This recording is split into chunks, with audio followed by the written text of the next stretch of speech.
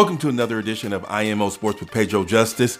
Well, the Mean Machine, Kavaliauskas, he had a tough fight on his hand. It was very close in the beginning of the fight. He had to pull down deep inside and get the Mean Machine power. And when he unleashed it at the end of the 7th round, oh no, it was bad news.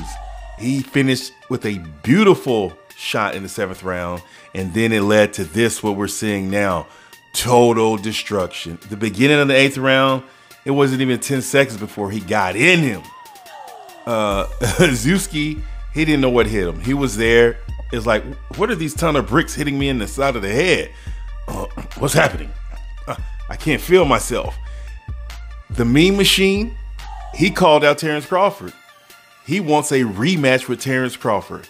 Now, the thing about it is, yes, he fought well because Zewski did not come to lay down tonight, but he just didn't have enough. The power versus power, well, one person's power won, and that was Kavaliauskas. His power was won.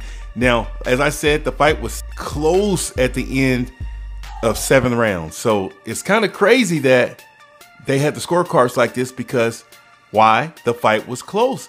And then Kavaliauskas, he dropped the hammer.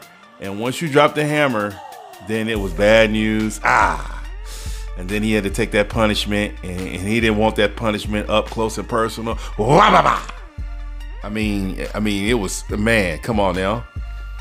Do you want to get hit by the Mean Machine? Look at him. He's like, man, I'm so frustrated. I'm so angry. When he unleashed the beast, it was all she wrote. Do you believe that Kavaliauskas should get a rematch with Terrence Crawford? Or do you think he needs more opponents to put himself back into position? Let me know what you think. Until next time, it's Pedro Justice.